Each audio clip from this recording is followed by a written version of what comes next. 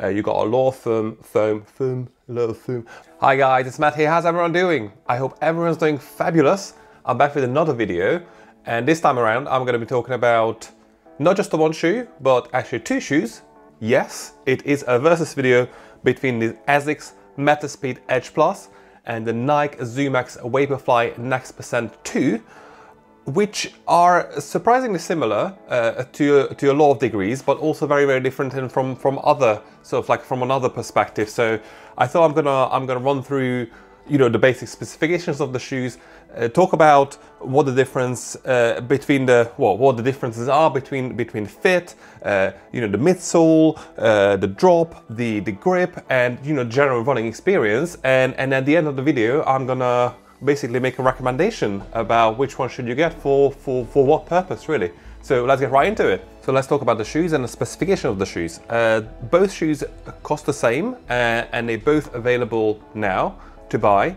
This is the one of the new colorways of the VAPORFLY NECT 2, and this is the original colorway of the Edge Plus, because this is kind of like a very, very new shoe, as you might know. You might have seen my review as well, whereas the VAPORFLY NECT 2 has been out for a while now. It has quite a few colorways as well. Anyway, so both shoes are $250 in the US and £225 in the UK. They actually also both have the same drop, midsole drop. So the NECT 2 has an 8mm, you know, heel to toe drop, same as the Edge Plus, but the NECT 2 has a 40mm of foam under the heel and 32mm under the forefoot, whereas the Edge Plus has a 33mm of foam under the heel and 25mm of foam under the forefoot. So this one is, you know, in the Edge Plus, your foot sits very close to the ground, or closer to the ground than in the NECT 2. Something I'm going to talk about in a bit. They both are excellent running shoes. The Edge Plus uses the FF Blast Turbo foam, which is again kind of like a relatively new foam from ASICS. It's slightly heavier, so this is a size 10 ASICS Edge Plus, and this is a size 10.5 VAPORFLY NECT 2.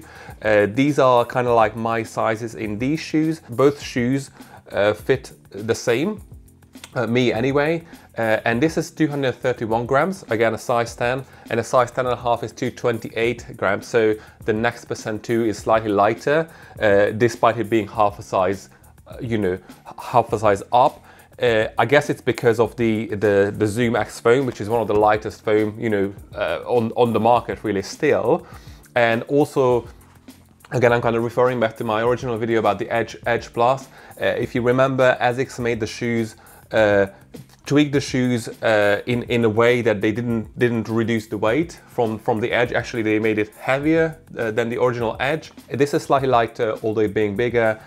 If you look at the shoes, they are also, the NECT 2 is also kind of longer because of this protruding heel, you know, heel part here, and in general it just looks bigger than the Edge Plus, which is a bit more compact.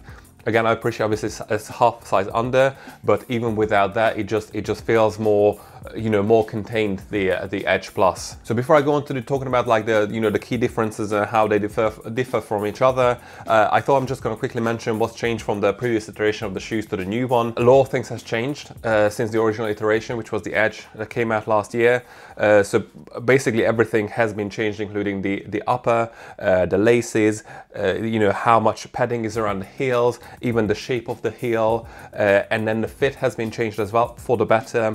And as I said, the midsole has been changed as well, and the foam has changed as well, and also the positioning of the carbon plate in the foam. You got more foam between your foot and the carbon plate, and the carbon plate sits kind of very, very close to the ground. Again, ASICS kind of made this decision based on you know, athlete data and their own, you know, kind of like design as well. And yeah, I mean, I do love this shoe. This is a brilliant shoe. It's very fast. I'm going to talk about like a bit more about this very soon, so I'm not going to spoil everything that I'm going to say in this, you know, kind of versus review of the shoes. Instead, I'm going to quickly run through what's changed with the Vaporfly NECT Percent 2. The NECT Percent 2 made the heel a bit more stable, so it's a bit wider. The forefoot has also kind of been redesigned slightly. The upper has been reinforced in key areas, and there is like more padding around, you know, there's like a padded tongue now as opposed to in the previous version, as opposed to the ASICS as well. So there's a you know, the tongue is a bit padded now, so that's pretty good as well. But other than that, it's very similar to the NECT Percent, because really, I mean, that shoe is still very much sought after. Very decent shoes overall. Okay, so now we've got the specifications out of the way. We talked about what's changed between the, you know, previous iteration and the current iteration of the shoes. So let's talk about what's the difference between the shoes. Oh, sorry, let me just hold it the right way. You know, the two shoes. And let's talk about fit first, because I think that's very important. You know, from a running shoe perspective, I think that's something that we don't talk about quite enough, and that's probably partially because people, you know, have different opinions about what is a good fit, especially with racing shoes. A lot of people will go very tight on racing shoes, and even I myself appreciate a tight fitting upper, but there is a difference between completely uncomfortable tight upper and then a race fit upper, because it's you know, if you're planning on running a marathon or even longer distances in a shoe, you don't want them to completely, you know, suffocate your feet, because that's you know, that's going to affect, you know, how you run. If you feel completely uncomfortable, then running is you know, it's just not good for you. So what you want is the right size with an upper that follows the form of your foot. So it's reinforced, it's supportive, but not suffocating, if that makes sense. Luckily enough, both of these shoes, I tried them on, and they are very similar in terms of fit. So the uppers, like the synthetic uppers, they both fit very good, very closely. In this section, it widens. Both shoe has a very wide, like, sort of forefoot platform, which is great for me because I got a wide foot, and I wear barefoot shoes very often, so I like my toes, you know, I like my foot to spread out if it can, but again, obviously I wouldn't want to run in barefoot shoes because I wouldn't want to kill my foot, especially on you know, on hard surfaces, you know, and tarmac. So these shoes have, I mean, I do like the fit on both of these, and are very similar as well. The stepping comfort is also very similar, so you got some padding around the heels. And I would say of the two, maybe the NECT Percent 2 is marginally better because of the padded tongue, and that's because that padded tongue makes the lace cage sort of like this area, so the midsection of the upper sits closer to your foot without, you know, you having to tighten the laces very, you know, too much, which again, something you shouldn't do either, as you might have seen in my what not to do with running shoes video. What was it called? I think it was a running shoe mistakes video that I did. I think it had like 30 views, so, you know, if you haven't checked it out, please check it out. I talk about lacing in there, how to wear the shoes. Anyway, the NECT Percent 2 is, again, ever so slightly marginally better in terms of fit, but both of them are very good. Now we talked about the fit, let's move on to the bottom section of the shoe. So let's talk about midsoles. As I mentioned in the intro, the NECT Percent 2 has more foam and is still lighter. So this is a high stack, you know, like a classic high stack running shoe. You got a lot of foam under the heel. You got a lot of foam under the forefoot, and then you got a carbon plate. So if you look at the coloring of the you know, the midsole, you can see that the carbon plate kind of curves quite aggressively, and there's a lot of foam under the forefoot here, under the balls of your foot, which again makes it the way I like to think of the Vaporfly is that it's like a wild horse, right? You got a lot of power to harness, but if you can harness that power, then it will enable you to go very fast. So there's a lot of foam on the foot with the NECT Percent 2, and then the carbon plate, the curved carbon plate provides a lot of propulsion as well. But if you don't know how to run in this kind of shoes, you're gonna have a bad time basically. If you have the ankle strength, if you have the control, if you know what you're doing with your gait and your stride, you will be able to make most of these shoes. Hence why they are so popular. So this one preserves the leg more compared to the Edge Plus, and we're going to talk about it in just 1 second. Because of this foam, because there's more, there's less impact on the joints as you land, and if you manage to work the shoes right, then it will help you go farther without any issues, without your legs tiring out completely. And then the Edge Plus, so again, there's less foam, there's 33 millimeters under the heel and then 25 millimeters under the forefoot. And as I said, the carbon plate is very, very close to the ground. There's more foam between the plate and then your foot. And it is also, I feel like it's slightly wider in general, like the platform that you land on. And this makes the shoes, so the ground contact and then the control, which is something I always look forward to in running shoes, is more present in the Edge Plus. So you got this wide platform. It's super easy to change direction in the Edge Plus. It's super easy to switch up tempo and then that kind of tune down like straight away, because you are in control of that stride.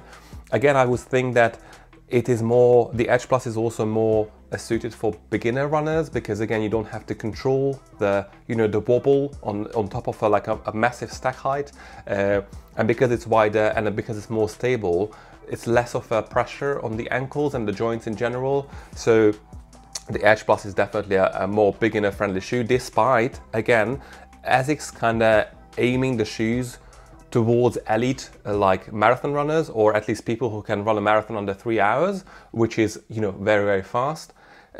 And again, I'm not one of those runners, yet I love running in the Edge Plus, and it's just such a nice experience to be fully in control of how I want to run, and then the Edge Plus enables me to do that.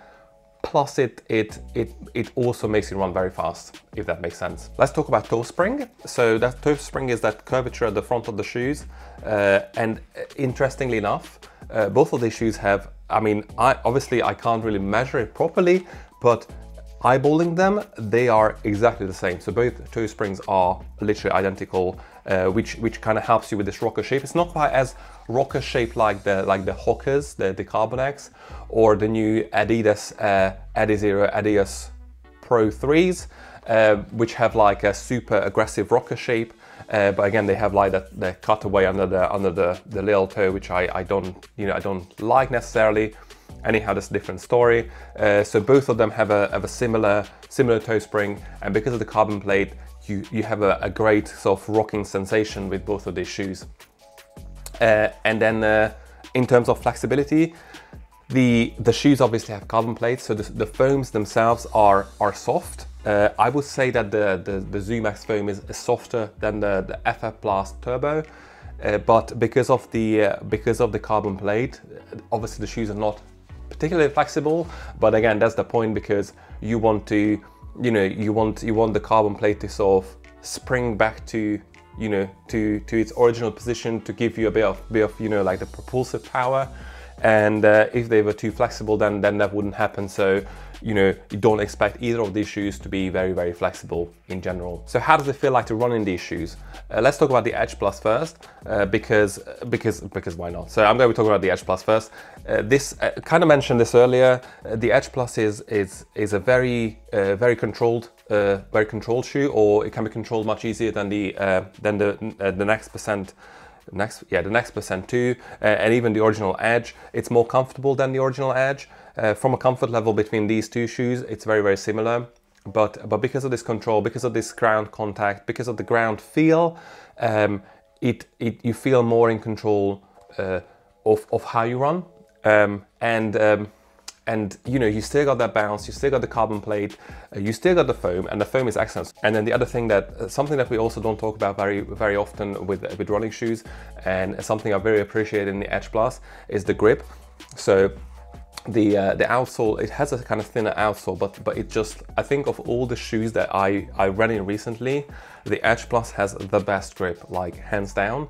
And that, because it has such a good grip, it also helps you to move forward and again change directions and then change speed, because you don't skid around, you don't slide, you just like you grip into the ground, and that helps you preserve energy as well, because you don't waste energy on, you know, on slipping, you know, when your foot is slipping.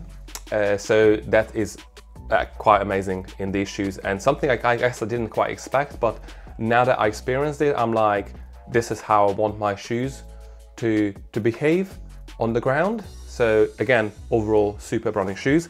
As for the next percent too, again, it's something I mentioned, higher stack height, so taller, equally as comfortable. It's super nice from a leg preservation point of view. So if I wanted to go for like a long distance, you know, to go the distance essentially, I would probably put on the next percent twos, because there's so much foam. And then, you know, as your legs get tired, you want, you know, your form kind of starts to fall apart, and that's when you will start to land a bit harder, and that's when you're gonna like, you know, your gait is gonna fall apart a bit as well. And these shoes can help you not basically put too much pressure on your legs, even when this happens. And then the next percent plus is something that like that does that job perfectly essentially. So, you know, if you want comfortable long distance running shoes that are also really fast, like the next percent 2 is probably one of your best options essentially. And again, the grip is very good as well. Maybe not quite as good as the Edge Plus, but still very, very good.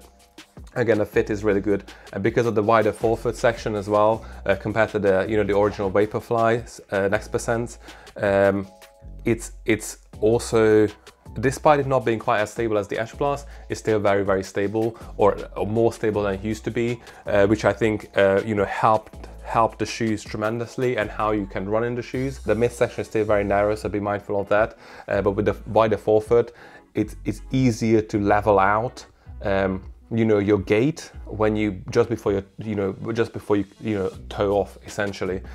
So great for that purpose really. Now for the big question, which one should you get of the two? I'm running a 10K race very, very soon, actually less than a week's time, and then for that I'm definitely going to be using the Edge Plus. So anything up to a half marathon distance, even if it's a race, I'm going to choose the Edge Plus because of the control I mentioned earlier, because of this comfort, and this really fits my running style better than super high stack running shoes. If you got a 5K race, I would probably go with the NIKE ZOOMX VAPORFLY. For anything between 10K and half marathon, that's the Edge Plus, and then marathons I would probably do in the Vaporfly Next Percent, or probably the Alpha 2s, because I really like those shoes as well. A review is coming very, very shortly. Both very, very good shoes, and again they cost the same. So I guess if you race half marathons and marathons, maybe go with this one, considering the same price. And then if you're more of a 10K half marathon runner, the Edge Plus is a better option for you. I think that's my verdict really. So that was it for today, guys. I hope you enjoyed the video. As always, if you like this video, please leave a like.